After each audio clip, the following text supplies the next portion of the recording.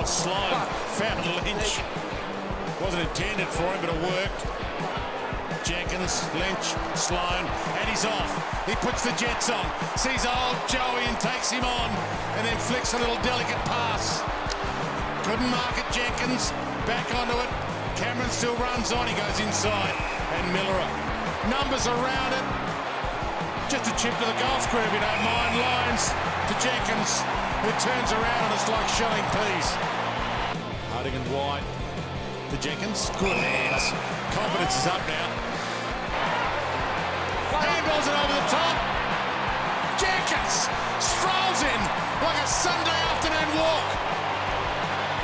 Malera gets on the end of this.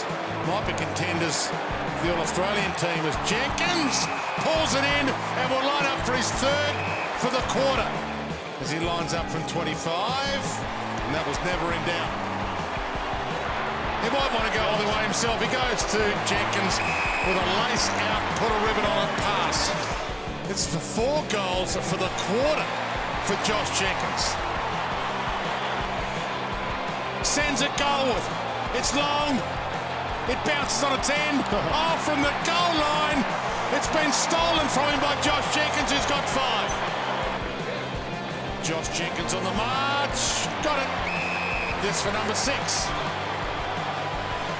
The trainer did come out to Sean Dempsey. He was pointing at his right hamstring, so we'll keep an eye on that one.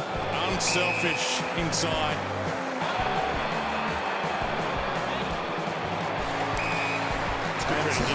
Jenkins can line up from about 40.